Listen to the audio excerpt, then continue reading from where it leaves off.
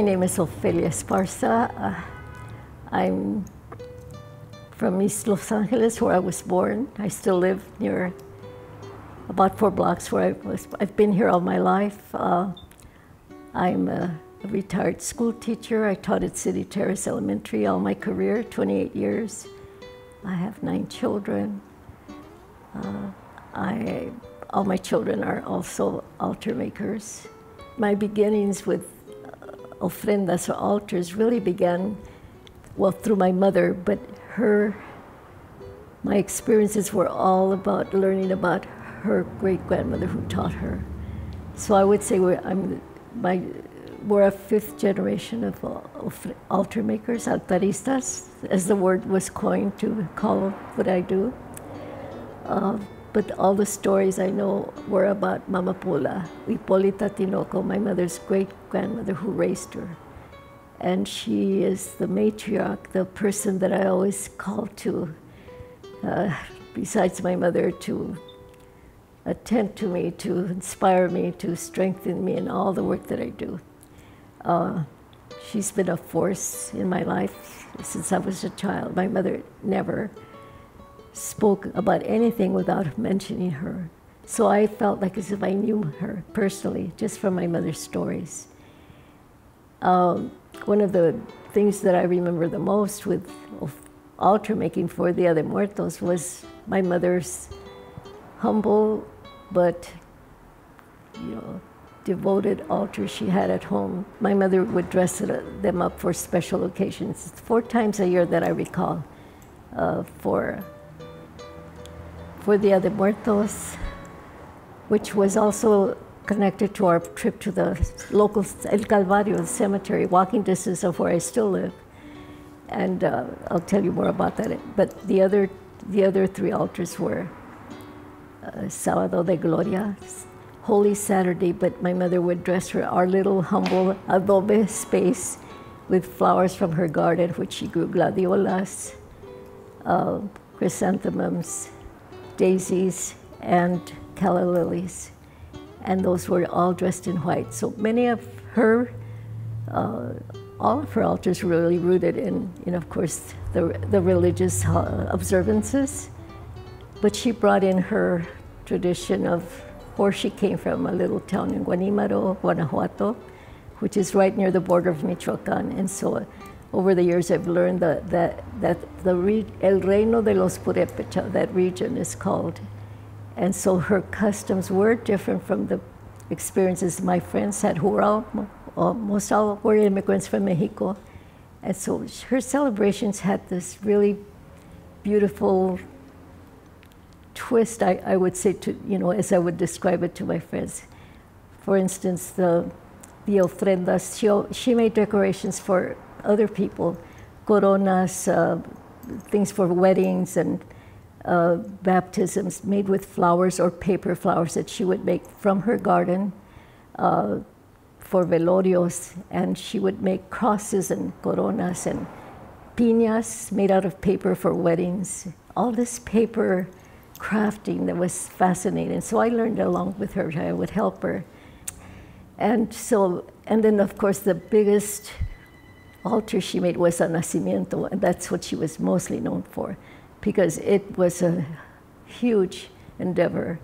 Over the years, she had collected mostly things from Mexico. I don't know how she traveled with all these small items, but some were very old, and then some she acquired or through her trips to Mexico. She never lost connection with her pueblo.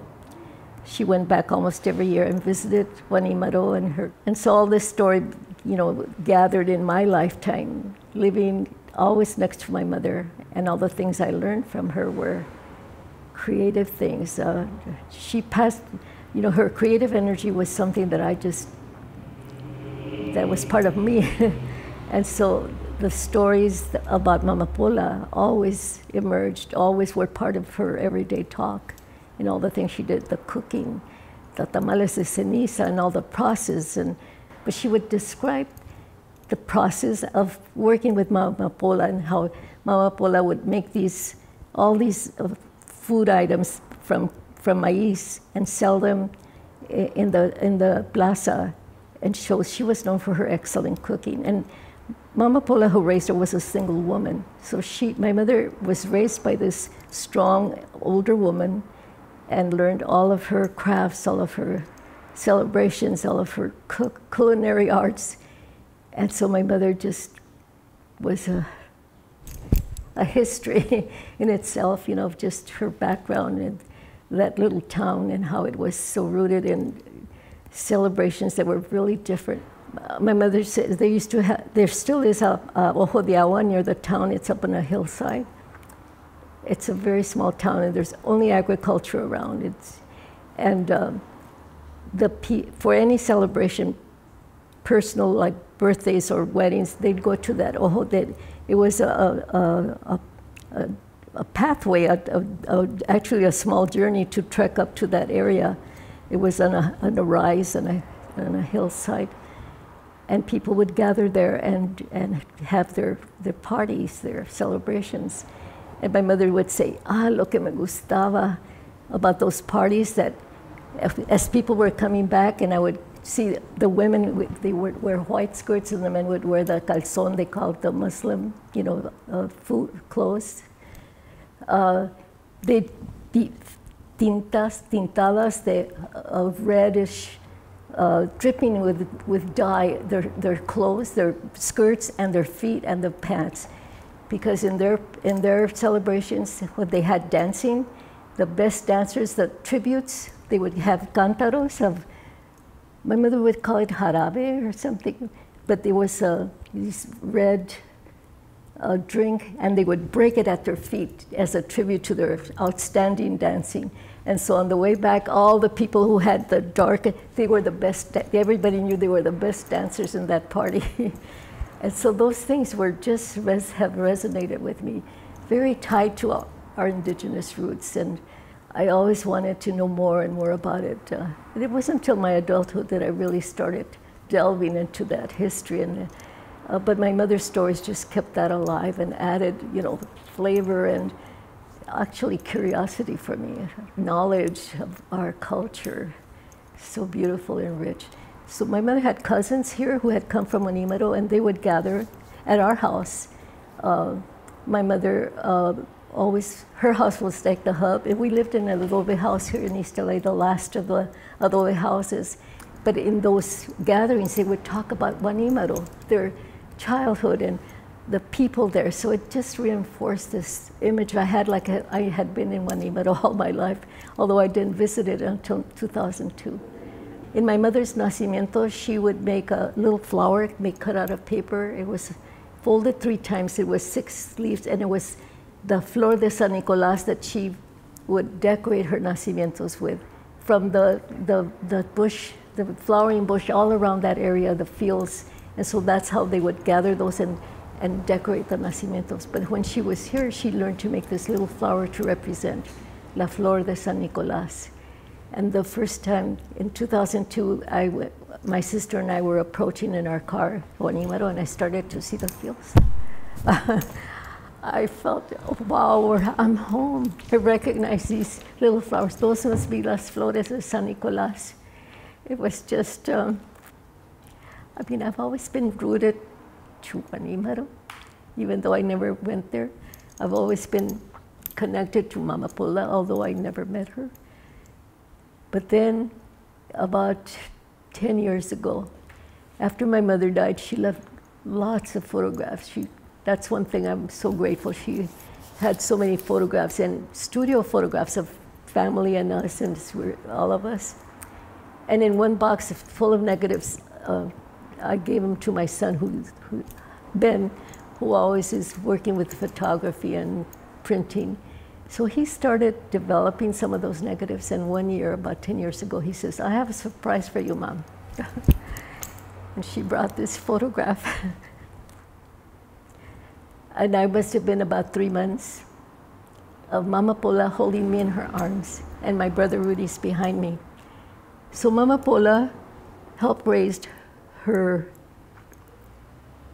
sister, my great aunt, my grandmother, my mother, and then helped my mother with Rudy, and of course she carried me.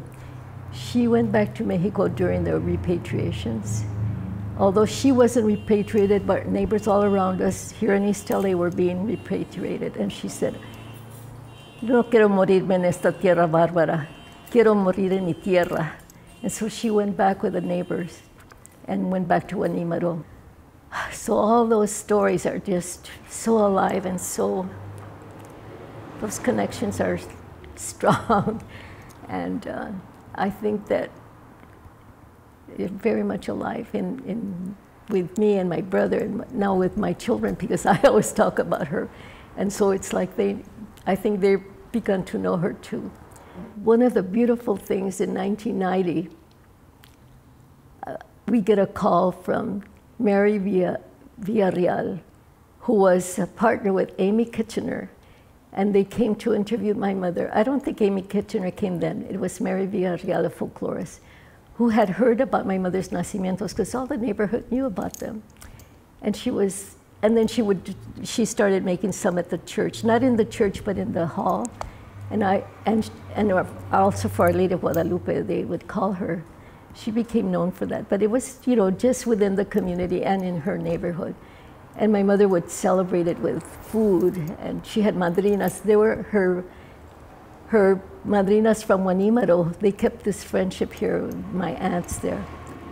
So it was a continuation of all these celebrations, the way they celebrate, with colación and tamales de ceniza and puñuelos and atole blanco, that were just part of this celebration.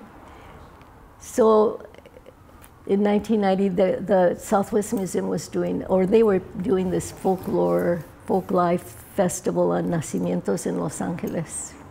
And so they came over and interviewed and told us about, and they invited us to be part of that exhibit. They had chosen 7 families, and we were one of them. So my mother got to, her nacimiento that year, it was always in the living room. And it wasn't as elaborate like the previous years that Papa used to help her. When the earlier years, when I was growing up with my stepdad, Papa, he died in 1975. He would help her, and he would do whatever, mira, quiero esto, he would do it. And we had these elaborate nacimientos where people would come in. They would make these hillsides. I think she recreated Guanímaro in her nacimientos, because they had these cerros with actual dirt and magueyes and nopales stuck in them, and all kinds of animals, just typical, I think, because I've seen nacimientos that people make there. So, but the stories were about Guanímaro. So I always say, when I was 13, I didn't actually help her with the nacimientos in my early years because it was her, ella mandaba ahí. But then, when I started helping her, I drew a backdrop for the nacimiento. It was huge. It was an amanta, and it covered the corner of the sala.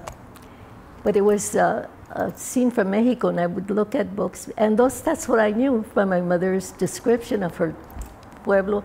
It was never Bethlehem, and it was never, I don't know, it was Mexican. Jesus was Mexican. And although her misterio was, the typical Italian-made misterios, but everything else was from Mexico, and she created, villages and cascadas and lakes, and it's traditional. Many people do that. But before that, I don't know how we got invited in 1990 to the 1984 Olympic Folklife Festival at Plaza. I think I was already doing things at Plaza because they had, the other man they called in, it was for altares. The other man was Miguel Dominguez. He was a professor at UC, I think Dominguez Hills, I'm not sure. He and his father did a nacimiento. And another woman, Socorro Ibarra, she did a altar for La Dolorosa, these religious ones. But we did the nacimiento, and so at Plaza, it was a big event, lots of artisans. There's a catalog for that. And so that was not 84, but in the 1990s when we were contacted by Mary Villarreal. And her partner in that project was Michael Heisley. He was a folklorist too. And then Amy Kitchener, I knew her. I think that was I think we were together, but for that project. But then I met Amy for continuing interviews.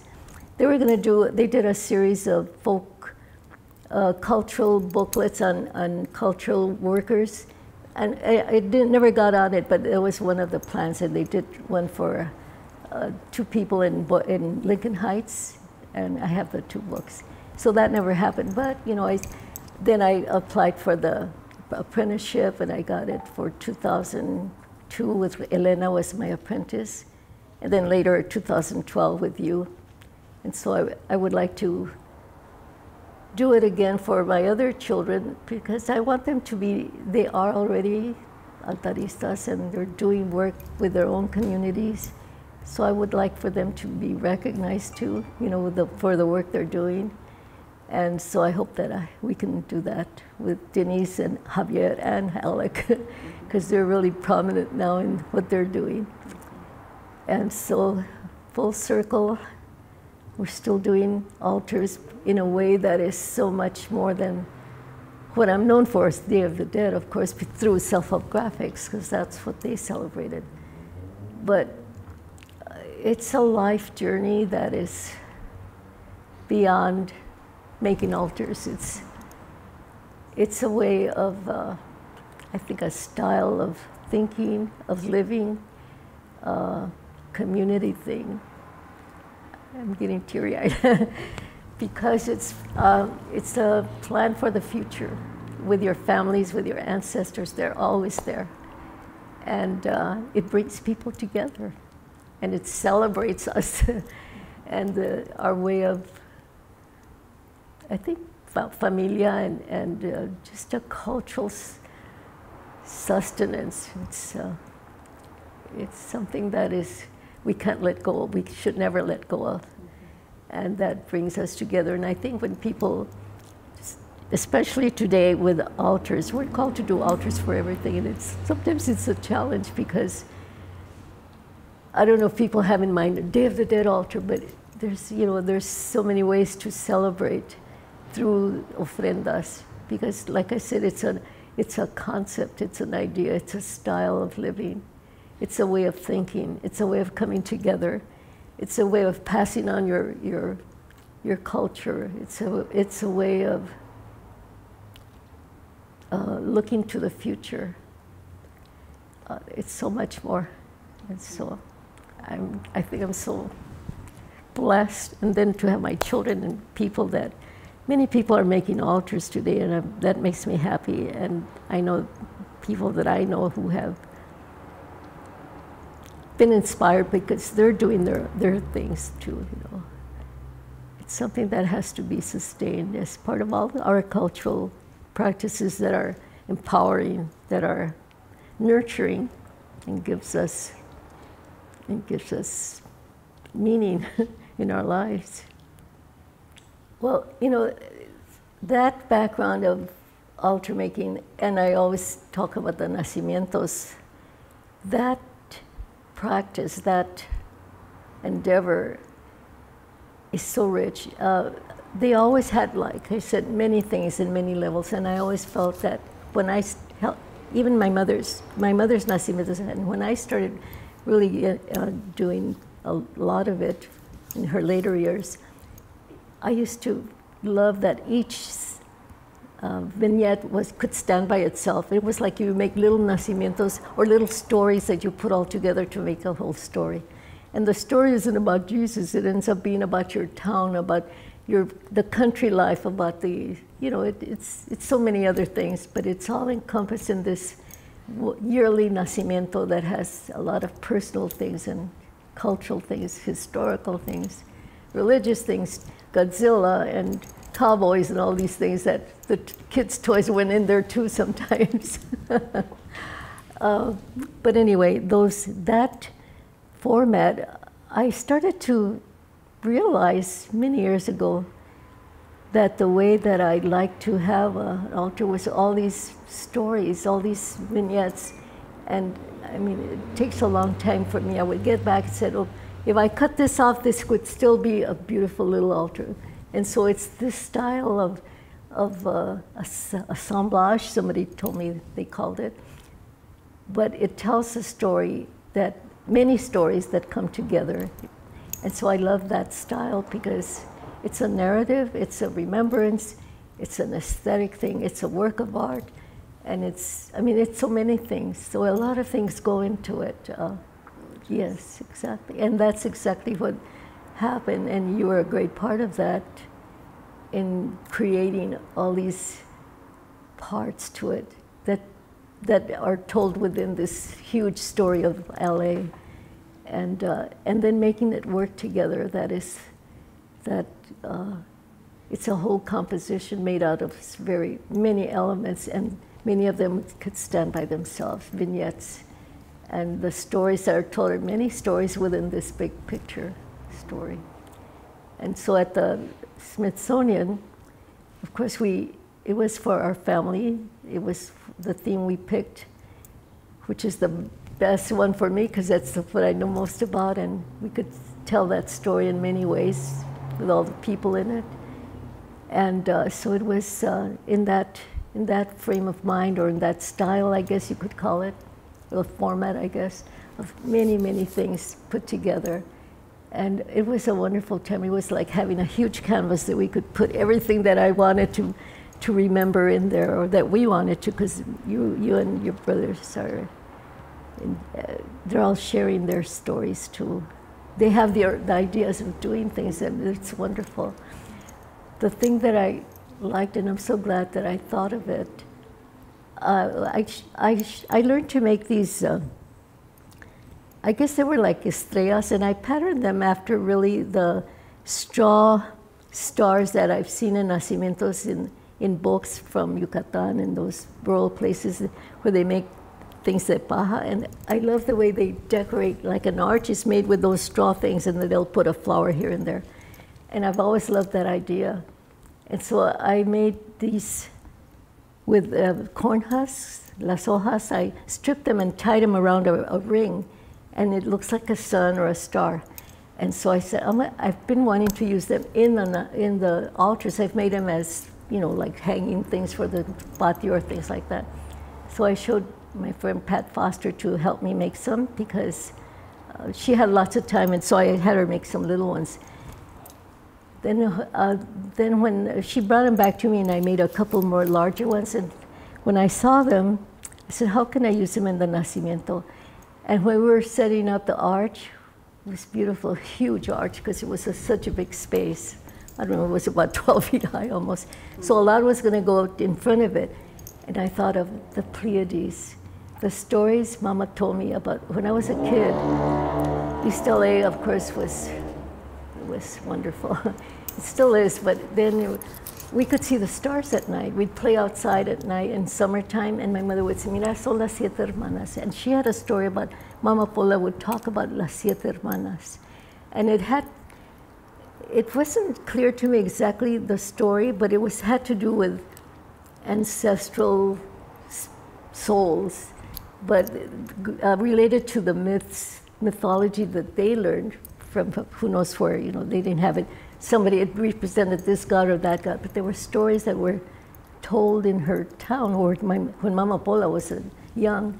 And so my mother would always point out I didn't know they were the Pleiades until I was in high school, because I would always say, what are you, they're the seven sisters, las siete hermanas. And so then, with those straw stars that we had, put them inside the arch to represent the Pleiades, the siete hermanas, but not as hermanas, but as the stories of the ancestors that were told by my mother, and maybe other people too. So I really love that touch, because it was something, we got a lot of things in there that I wanted to use and tell. And it was really beautiful, I thought. It had so many layers, included as many relatives as I could think of. We had a few friends, I think, too. But I always like to use vintage photographs. I like to use black and whites, and I like to use a lot of black as a backdrop. And I think I got that from the memorials, especially in cemeteries from Mexico that I've seen. It's always like a black backdrop, and then they paint with hand white lettering, but I like that striking effect. And so the one we did at Self-Graphics that you did, the embellishment, oh, I love, that's one of my favorites. I started using the metal leaves from aluminum because that also reminded me of the folk art that is beautiful, that I love in Mexico, the frames de lata, the candle holders there, and they're elaborate, but they're made out of this simple material. That's what I love about the folk art. The simplest of materials that does wonders, beautifully wrought, and it tells the story of people, how they value materials, how they value stories and beauty out of stuff that you would say it's junk made sometimes. And so I